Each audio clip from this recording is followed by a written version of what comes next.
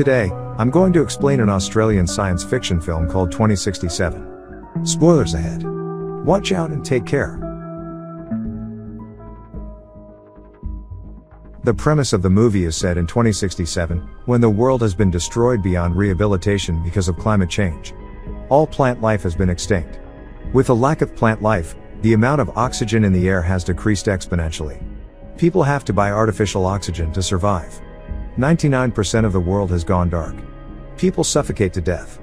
In such conditions, only one city in Australia has survived, and it is all thanks to a company called the Chronicorp Corporation that manufactures synthetic oxygen.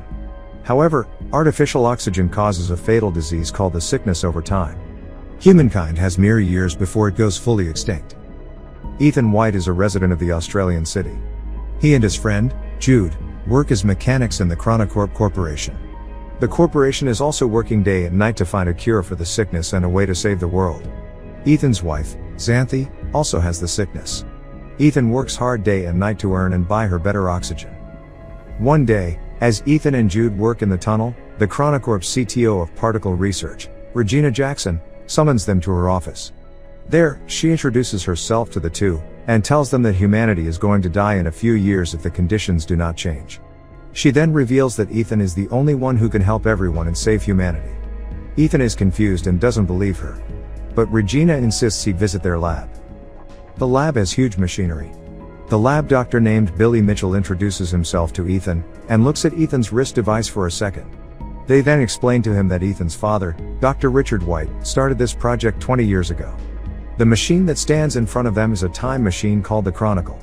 In the first ever experiment done with the machine, they had to send radio waves into it to check what was on the other side. They found out through it that 407 years later, in 2474, the Earth would have enough vegetation to maintain enough oxygen in the air and sustain human life. The people come to believe that if humanity still exists several hundred years later, it is likely that they have found solutions to all the problems plaguing their reality. However, a strange activity baffled the scientists there. The waves they sent had come back reformed. When they decoded it, they found out that someone from the future had sent them the message saying, "Send Ethan White." So now, Regina and the whole team want to send Ethan into the future for him to bring back the cure. Ethan is beyond surprised. He doesn't believe them and thinks that Regina is just bluffing. Moreover, he doesn't want to leave his sick wife and go into the future. So, he declines to help. Later, Ethan and Jude are at a diner, where they buy crisp oxygen. Jude tries to persuade Ethan to go through with the plan and help save humanity. However, Ethan laughs at him, saying that he doesn't want to be like his father.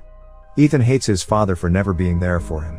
20 years ago, his father left home and went missing, while his mother was killed when he was a kid. Since then, he has been brought up by Jude, who he regards as his older brother as well as best friend. He blames his father for leaving his mother to complete the project, and doesn't want to follow in his path and leave his sick wife. However, Jude manages to persuade him, saying that the only way he can save his wife is by finding a cure.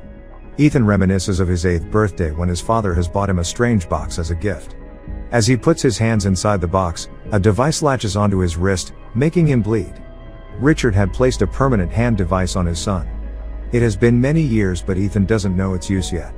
Later at home, Ethan tells Xanthi everything that happened during the day, and she too insists him to go. The following morning, Ethan scribes, "I will find my way back to you on a metal flower," and leaves it beside Xanthi. He then goes to Regina's office again and tells her that if he can find only one cure, they will have to give it first to Xanthi. Regina accepts, and takes him to the lab again. Dr. Mitchell shows him the suit that he has to wear before getting into the machine. As they begin to explain the mission to him, Ethan realizes that they do not have a plan. They have no clue what he will see, or who he will meet at the other end. However, after they put him in the suit, they give him an AI device called the Archie. Archie will show the lab Ethan's vitals at all times. It will also help to navigate his location. Then, they finally throw him into the machine. Inside, Ethan moves at high speed through time. He falls from the sky and lands in an unknown jungle. The friction from the air causes his suit to catch fire, so he quickly gets out of it. Then, he looks around, and is astounded by the beauty of nature. He finds that the world has completely changed. The trees and the natural oxygen are back. He walks in the direction Archie directs him, and sees a bunker door of some sort. But what catches his eyes is a skeleton that lies right in front of the door. Its skull has a bullet hole in it. Furthermore, he looks at the name tag on it and is horrified to see his own name. The skeleton is Ethan's. Ethan also finds the skeleton's Archie, and plays the last recording on it. He hears a man say that this is the only way, and shoots Ethan. Just then, the device's power goes off. He is horrified, believing that this is the fate that awaits him. Then, he notices the skeleton's wrist device. It is identical to Ethan's, except the light glows green in the skeleton's device, but Ethan's has been red his whole life. That night, he lights a fire and eats wild berries. It turns out that the berries were poisonous. Ethan vomits and starts to go unconscious. Ethan wakes up after a while, and is surprised to see Jude in front of him. As it turns out, the lab saw Ethan's vitals dropping and assumed he was having a reaction to poison. So, they quickly sent Jude to the future, with the cure to save him. Sometime later, Ethan and Jude find that his skeleton remains there, which means his fate hasn't changed. They then use Archie to find another door. Some device scans Ethan's eye and grants them access. When they go in, a monitor welcomes him. It asks him for a DNA sample. When he accepts it, his wrist device begins to work, making him bleed. After the blood test, it goes green. The lights to the room turn on and they realize that they are in Chronicorp's lab, 407 years later. The time machine is in front of them too. Jude gets excited because now they have the means to go back to the past, but Ethan doesn't think so, saying they haven't changed anything, and he will end up dead, just like the dead Ethan. Ethan checks the system log and finds a holographic recording made by his father, who explains that the time machine was originally designed to collect the oxygen data in the future planet, and then transmit it back to the past. However, when his father first started the time machine, he received a message asking him to send his son to the future. Despite his misgivings, he chose to do so and made a DNA verification here for Ethan. Soon, Ethan and Jude realize that the time machine won't be able to take them back because its battery has almost depleted after 407 years. What's worse is that the activation of the lab triggers a malfunction in its nuclear power core, threatening to unleash a nuclear explosion in just 4 hours. This means they have to find a way to fix the time machine and travel back before the explosion. Running out of time, they have to act quickly. Outside, they are surprised to find a ruined city covered with green plants, but inhabited with no humans, showing that Earth starts to recover itself after human extinction. Human skeletons are scattered everywhere. Ethan gets to his wife's house, only to find her bones, making him fall into despair. Jude tries to persuade him to go back to the past, as the cure against the sickness doesn't seem to exist even in the future world. However, Jude's words make Ethan suspicious. He then turns on the rusty Archie to play the recording once again, from which he recognizes Jude's voice, and it seems Jude is exactly the one who shot him. Jude raises his gun at Ethan, strongly denying that he would shoot Ethan. Ethan finally decides to complete the mission first, so with joint efforts, they manage to repair the power core and then return to the lab. Now the Chronical system works and they should be able to return to the past. They just need to wait 37 minutes till portal launch.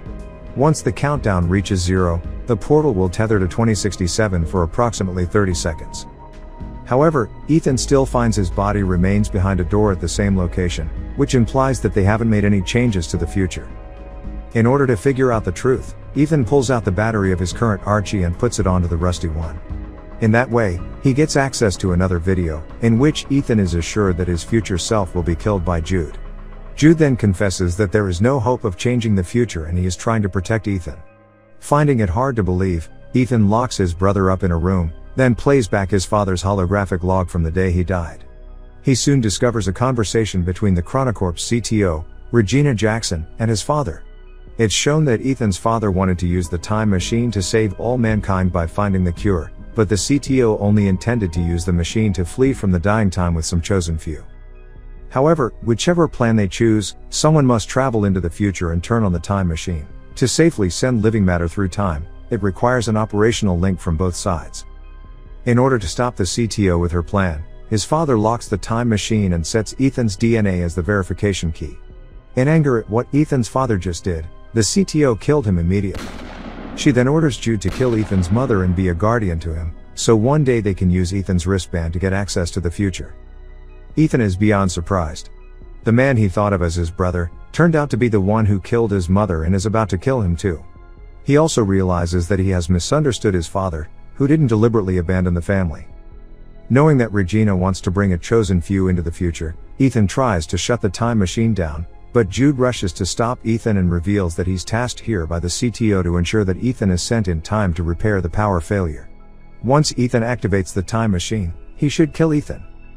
However, Jude has formed close emotional relations with Ethan over the years. Seeing his brother-like friend in that state because of him, he is guilt-ridden. So, instead of shooting Ethan, he shoots himself dead. In rage and regret, Ethan is determined to fulfill his father's dying wish, which is to find the cure and save the dying humans. He looks into the monitor, and finds the very first message written by his father. He deduces that the message sent Ethan White was sent by himself. Hence, he codes in the message again and sends it into the past, along with many other things. Meanwhile, in the laboratory of the year 2067, the CTO with a group of privileged chosen people are waiting anxiously for the time machine to be activated. To their shock, however, the time machine sends back hundreds of extinct plants along with a copy of the recorded murder of Ethan's father. Soon after, the time machine is destroyed by Ethan, resulting in the collapse of the CTO's plan. In the end, the CTO is arrested due to the murder. The plants sent back to 2067 are cultivated to revitalize the planet. Ethan's wife also receives a flower sent from him and understands his choice. While Ethan has to stay in the future world alone, he buries Jude and forgives him. A butterfly catches his attention, and leads him again to the same entrance, where Ethan is happy to notice that the corpse of his future self is gone. He rushes to take a look at the world outside, and feels relieved to see a futuristic eco-friendly city, in contrast to the deserted one from earlier.